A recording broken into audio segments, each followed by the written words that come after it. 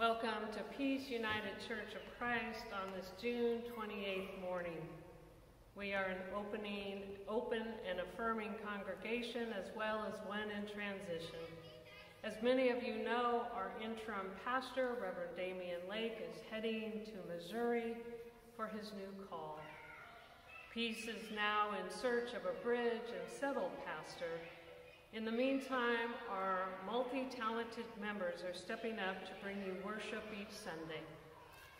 I am the Reverend Beverly Brook, Peace's community pastor, and today I am joined in worship with the amazing musician, Diane Cycle, and our own compassionate chaplain, the Reverend Bonnie Lane. And we are so pleased to welcome all the way from Santa Cruz Gardens, the renowned filmmaker, Stu Jenkins. Woohoo! Thank you all for being here this morning. Now take off your shoes, kick off your sandals, or slip off your bunny slippers, and remember, you are standing on sacred Ohlone ground. Come and worship God.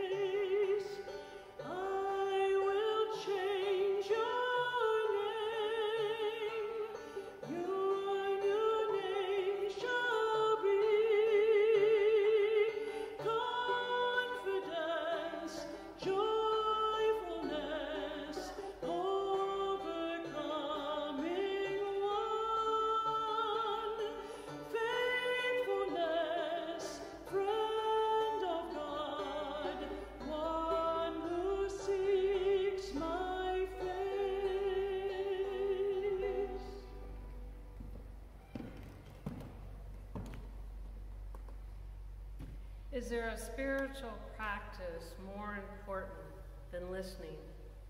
It is hard to think of one. We listen to the voice of the Spirit. We listen to our teachers in faith. We listen to our heart when it tells us what to do. We listen to one another.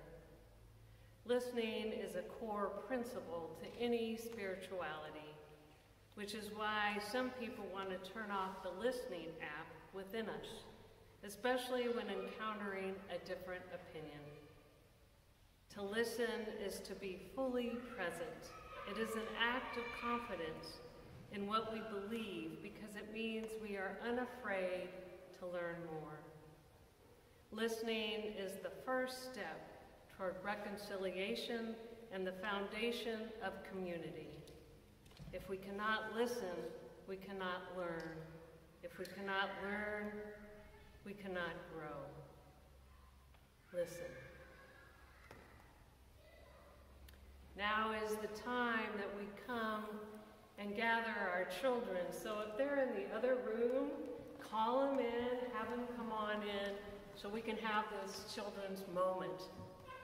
I was going to sit down, but I'm afraid I wouldn't be able to get back up with the camera right on me, so I'm going to just stand right here, maybe move around. So there's been a lot of things on TV recently that seems very violent, and I keep on going back to Jesus' teachings of nonviolence. So today I thought I would teach you the two hands of nonviolence. And how it goes is like this. Let's let's say someone is saying something not nice about you. Maybe it's a sister or a brother or a friend. What you do is you say, stop. So they stop that, right? But we want to be open as well. So you open up the other hand and you say, that really hurt my feelings, but what's going on with you?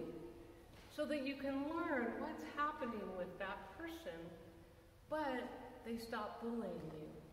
Now, the other thing is, I've learned that sometimes those voices are in our head saying bad things about ourselves. And we're not smart enough, or we're not fast enough, or we're not good enough. So sometimes, and I'm not sure how this all works, but you turn the hand toward yourself and you say, stop. Stop saying those bad things about you. You are of value. You are enough. And then open. So why are you feeling that way?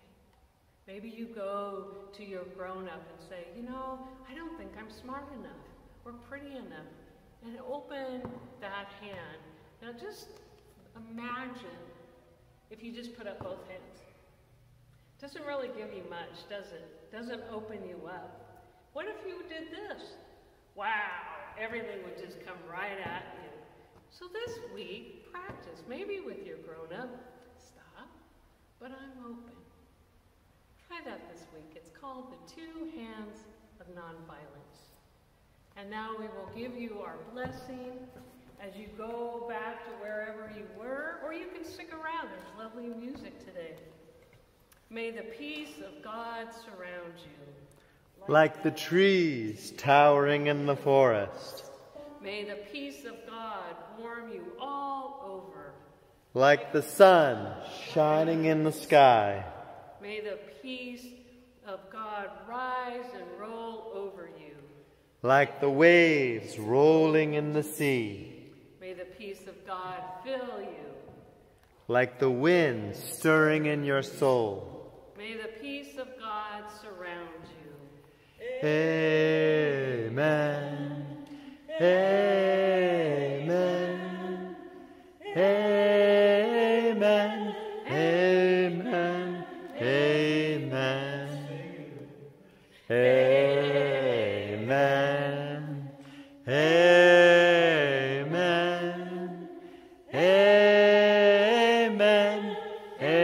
Amen. Amen. I'm Reverend Bonnie Lang, chaplain here at Peace United Church of Christ, and I'd like to add my welcome to our worship service today.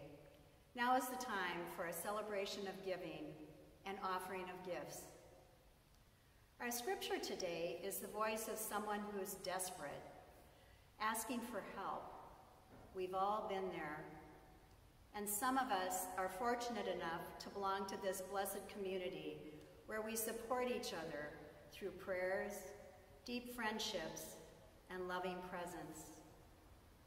During our shelter-in-place time, we are reminded that we are the church, and we are here for each other, whether we see each other in real life or not. Our community is vibrant. Right now, our financial contributions are needed as we continue to provide our Sunday worship online, search and find our next settled minister, care for our facilities, and keep our office staffed. Please give as you are able. To do so, your gifts can be received online as a pledge, or please mail to 900 High Street, Santa Cruz, 95060. Thank you so very much for your generosity. And now it's time to hear our ancient story. I invite you to listen with your heart, as Reverend Beverly just talked about, and see what this sacred text is telling each one of us today. This message is from Psalm 13, the Hebrew Bible. The translation is called The Message by Eugene Peterson. And when you listen to these few verses, you will hear 3 things: complaint, prayer, and salvation and comfort. Long enough, God. You've ignored me long enough. I've looked at the back of your head long enough.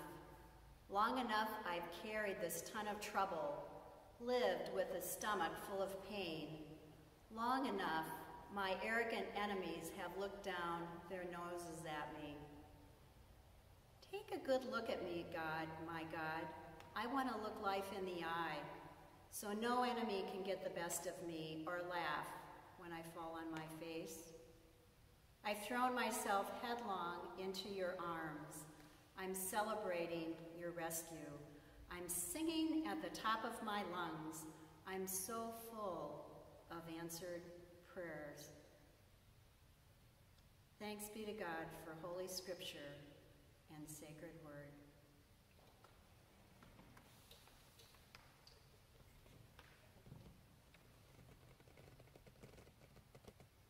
We find the gospel in many places, in songs, in poems, and sometimes in unexpected places. This piece spoke to me during this troubling time. It's Angel Down, written by Lady Gaga. I confess that I am lost in the age of the social, on our knees to take a test, to be loving and grateful. Shots were fired on the street by the church where we used to meet. Angel down, but the people just stood around. I'm a believer, it's a trial, foolish and weaker.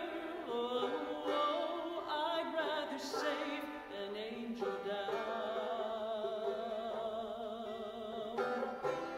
I'm a believer, it's chaos, where are our leaders? Oh, I'd rather save an angel down. Doesn't everyone belong in the arms of the sacred? Why do we pretend we're wrong? Has our young courage faded?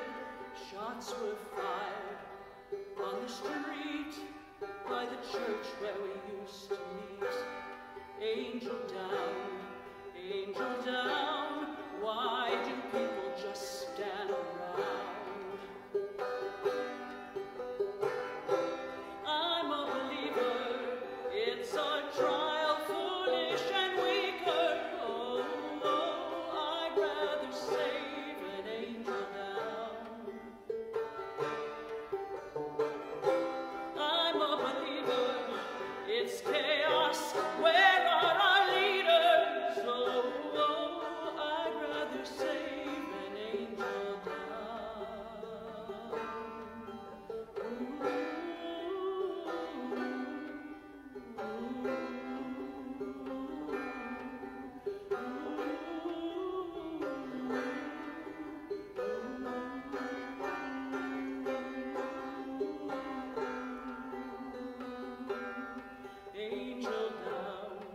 Angel down, and the people just stood around.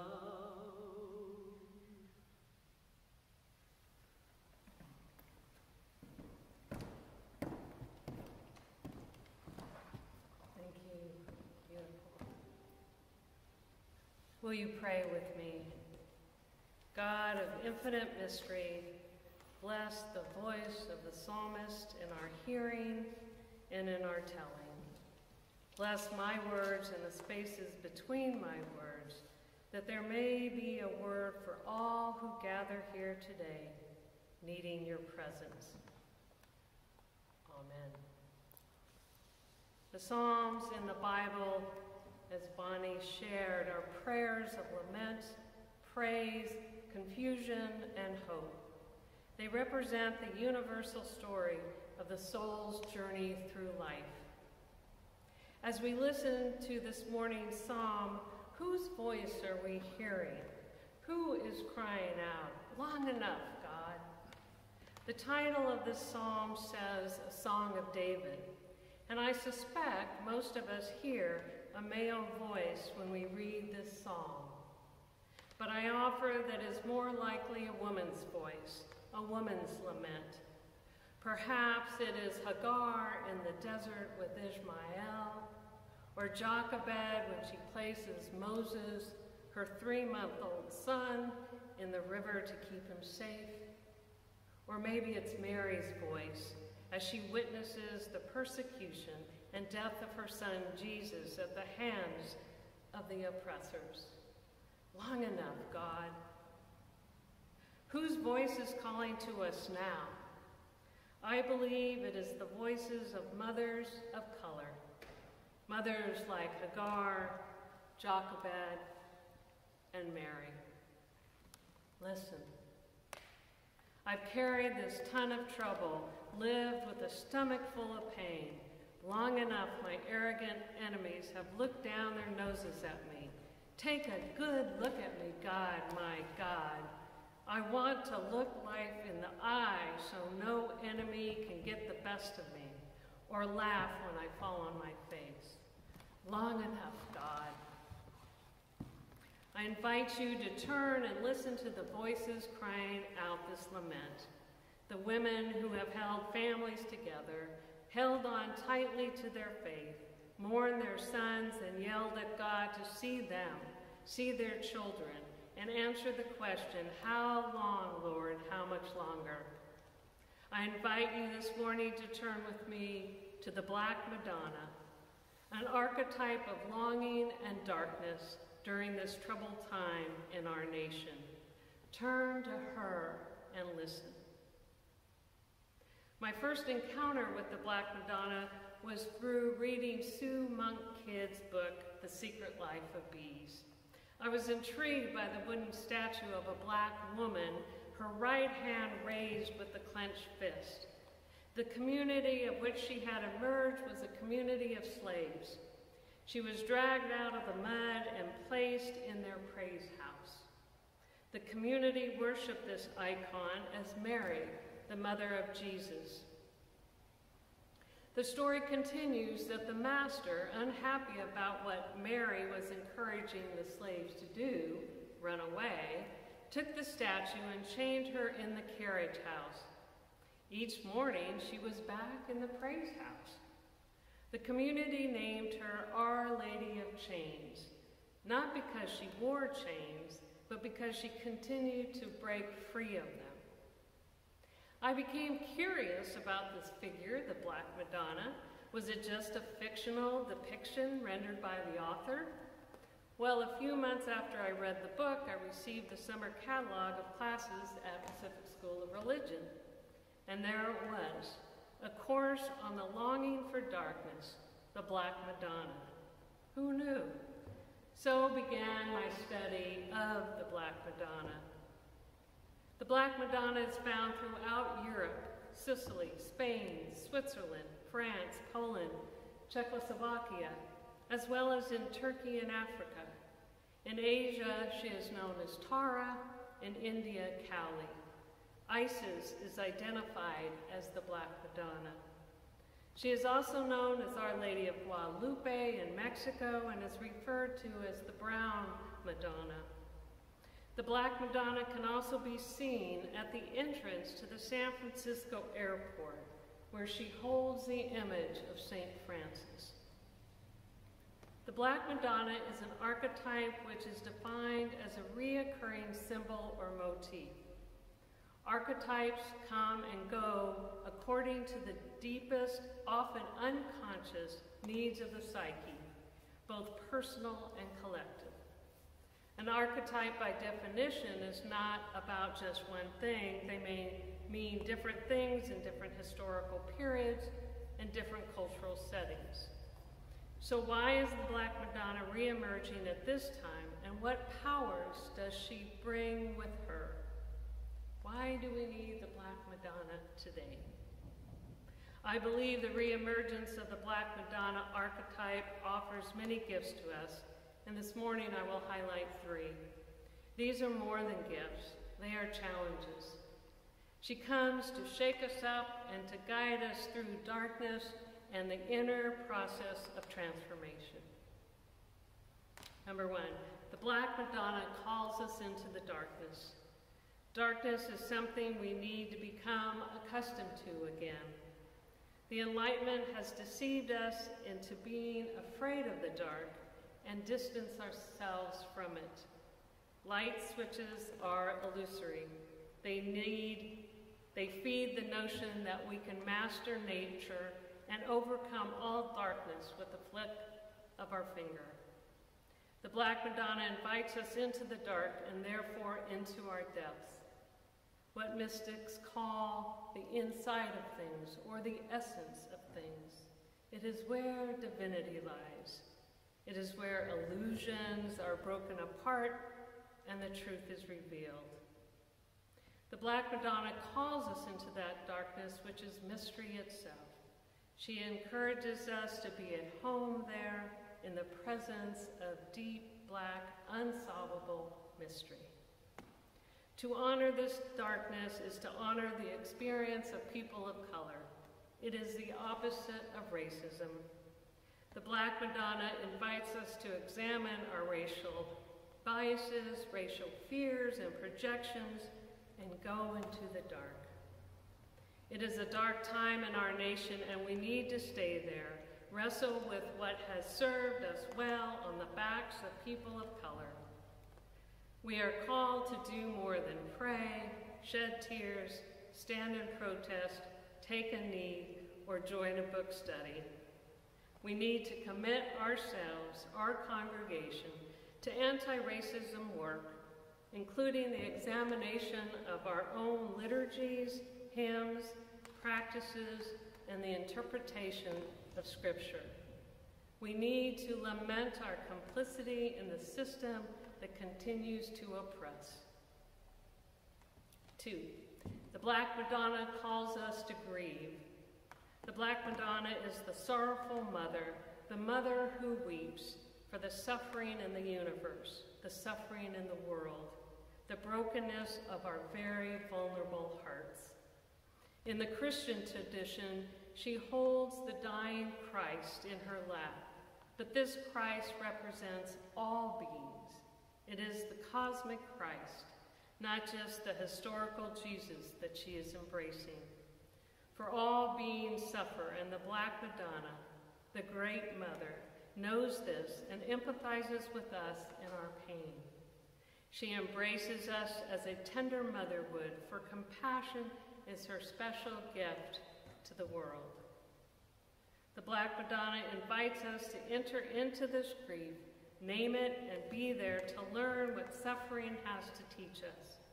She calls us to enter into the depths of our pain, suffering, and shared grief, not to run from it or cover it up with a variety of activities.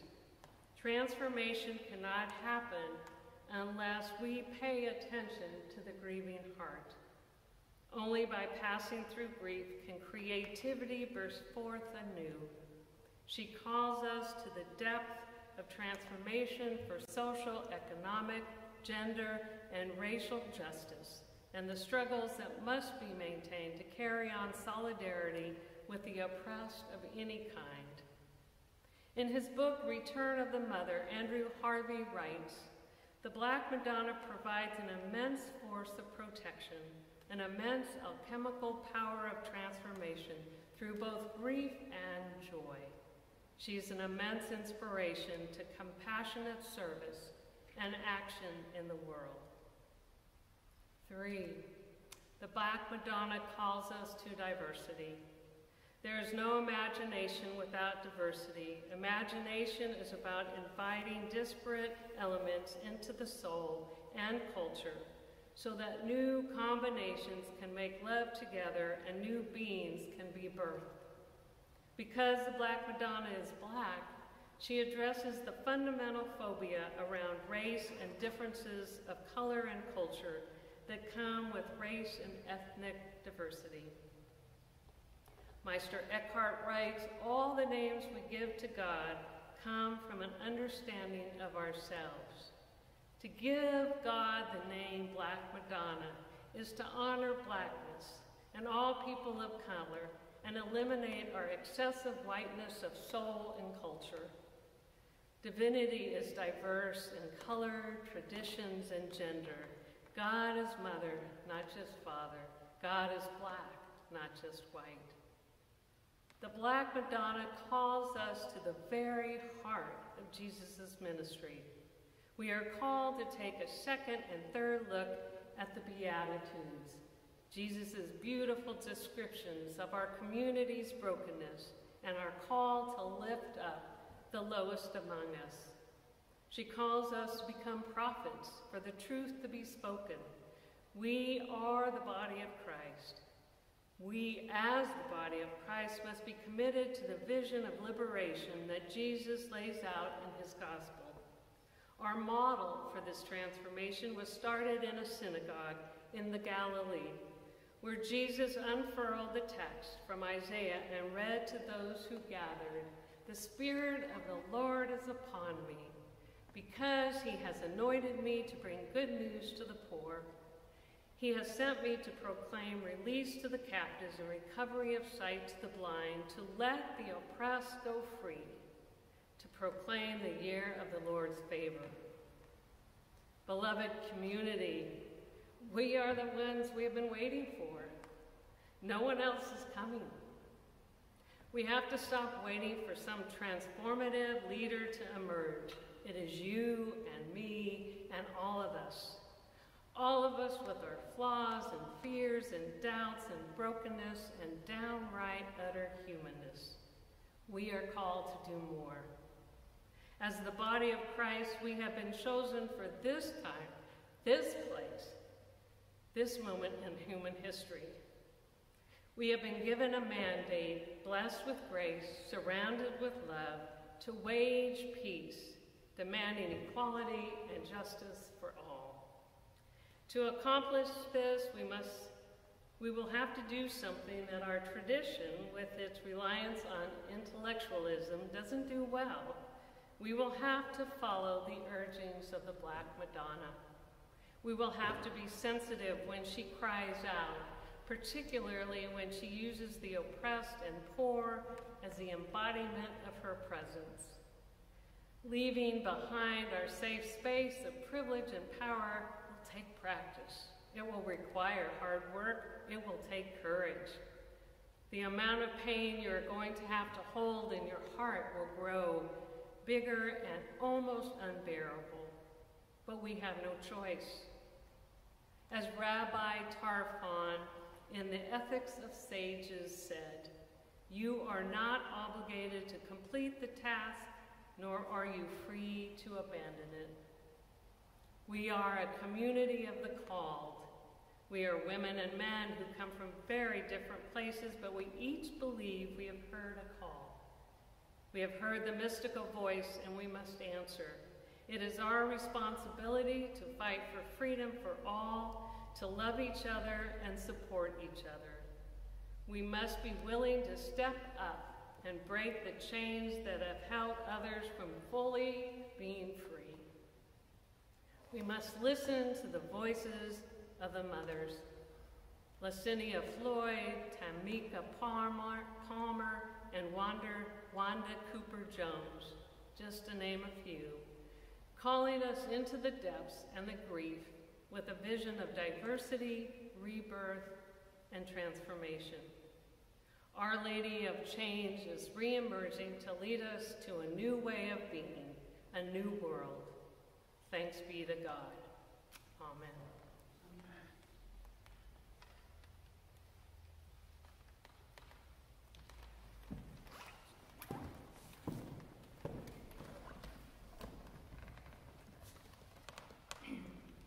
Thank you, Reverend Beverly, for that beautiful talk, the reminder of the Black Madonna, the power that's there, the depths, the invitations. Thank you for the challenge and for the comfort. And now it is time for prayers for our beloved community, For those of you that are online and watching this, if you would like to type things into the chat space with whatever format you're reading, we would welcome those. In addition, imagine yourself rising up in your chairs and coming up into our sanctuary, surrounded by your Peace family as we say these prayers for each other and for the world. Oh, great love, thank you for living and loving in us and through us. May all that we do flow from our deep connection with you and all beings. Help us become a community that vulnerably shares each other's burdens and blessings. Listen to our heart's longings for the healing of our world. Today, we ask for continued prayers for Lynn and Bill Walton's son, Johnny, who was in urgent care for a bad sinus infection, and there's concern how this affects his kidney and dialysis. We pray for Peter Martin, son of Mary Grace Brooke and Peter Sidlowski, who is stepping out to improve his situation and taking a hopefully positive risk in his new career. Anna and Michael Citrino ask for prayers for their niece and nephews living in Colombia, facing challenges of growing up, as well as their great-nephew Victor, who is living in Kentucky. We pray for the Blackburns' nephew Elias, beginning a new job since getting clean, and their niece Sydney, who is lonely and trying to go back to school. We send prayers to Ella, who is sad about celebrating her upcoming birthday away from home. For our Peace family going through this time of transition, we ask for prayers. May our search committee be blessed with wisdom in finding and selecting our settled pastor. May a bridge minister arrive with ease, and may our church family be safe and healthy. Congratulations to the most recent class of interfaith ministers at the Chaplaincy Institute. They were ordained yesterday, virtually, Saturday, June 27th. Prayers for all who must go to the streets to walk and speak for economic justice and dignity of equality for our African American sisters and brothers. Prayers that we may each be inspired and challenged to be part of the birth of a new reality in our country. And for all who suffered from COVID-19 and racism, and all those who have suffered great losses from both. And we also pray for those who have been overlooked because of all the attention being given to pandemic and racism, all those who suffer. Knowing you are hearing us better than we are speaking, we offer these prayers in all the holy names of God. And so it is. Amen. Amen. Amen.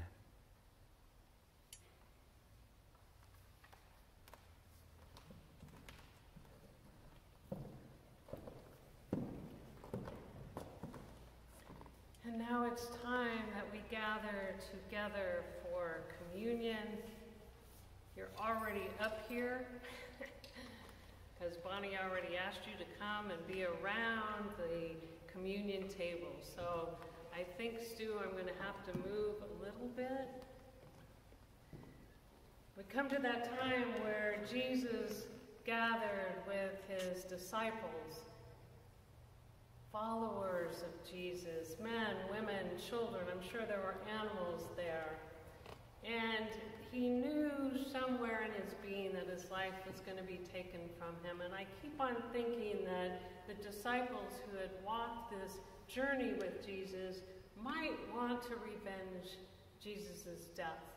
And perhaps that's why Jesus said he was going to create this ritual so that they always could go back to that and remember what they had taught and what they had learned together. So he took something very common. He took bread, and we're going to try to do communion together today, so I'm not touching it. He gave God thanks for it, and he said, at least the Bible said, he said, "This is my body broken for you. But I like to think that it's broken open for all of us, for the healings of our wounds, for the hope for tomorrow, that the brokenness begins to heal through God's love and through God's forgiveness. And then he took a cup, again giving God thanks for it. And I believe he said this is God's love poured out for each and every one of us. And as we share the cup and we share the bread, God's love flows through each one of us, one person to the next. So this is the bread of life and the cup of blessing, and let us all say, L'chaim. L'chaim. Thanks be to God.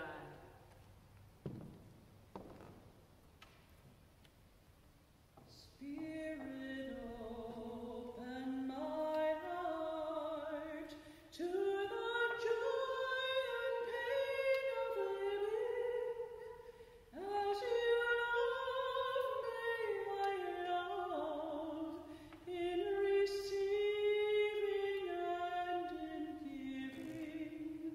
Spirit, open my heart. May I weep with those who weep. Share the joy of sister, brother, in the welcome of Christ. May we welcome one another. Spirit, open my heart to the joy and pain of living. As you love, may I love in receiving and in giving. Spirit, open my heart.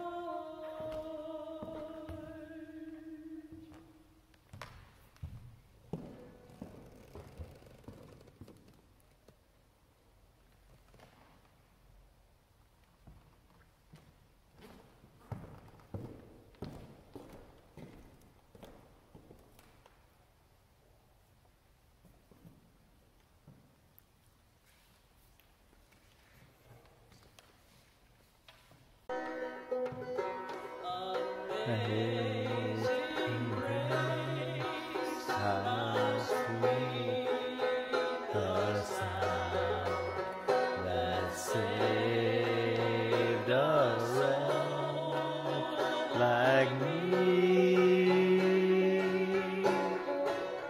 I once was lost, but now I'm found. Was blind, but now I see. Grace that taught my heart to fear, and grace my fears relieve. How precious did that grace appear. The hour I first believed. Let me take the cross and I have already come.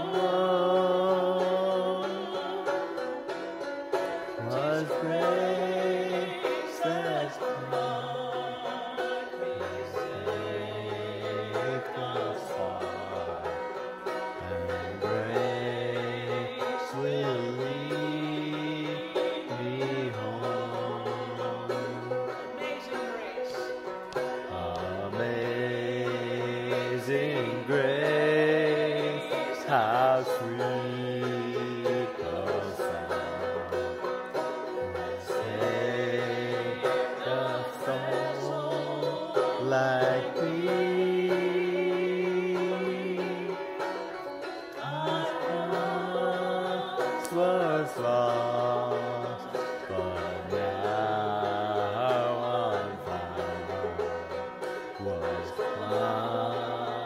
but now I see.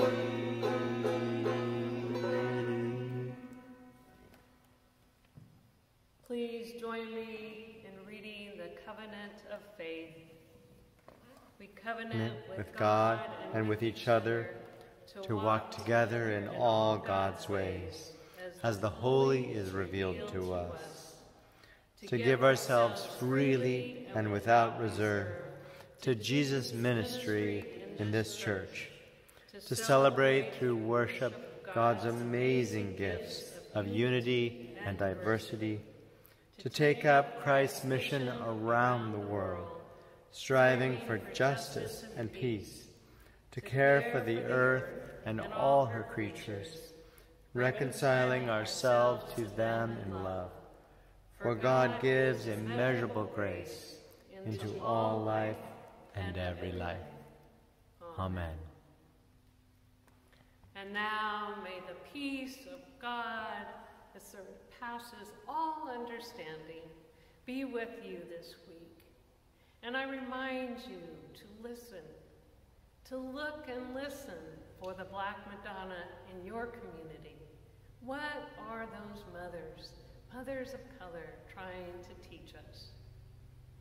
Amen.